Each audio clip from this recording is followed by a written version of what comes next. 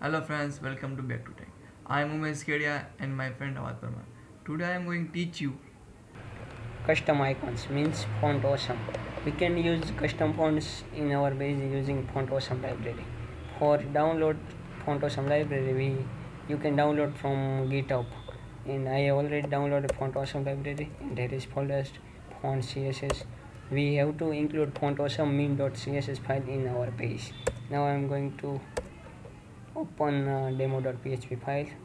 Okay, to add font awesome library, we have to use function tag name link relative style sheet href font awesome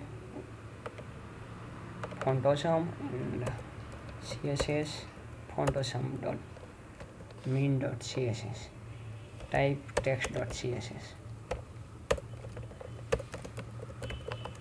To use this library we have to use I tag I class equal to fa and you can any of these icons. I'm adding thumbs up. Okay, close I tag. You can write any content beside it.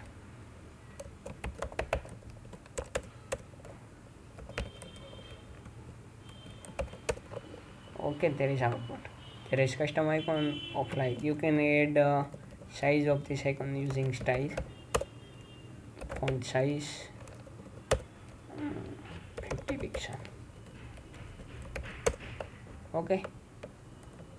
You can use anywhere classes in your page and lots of icon in Font Awesome. Okay.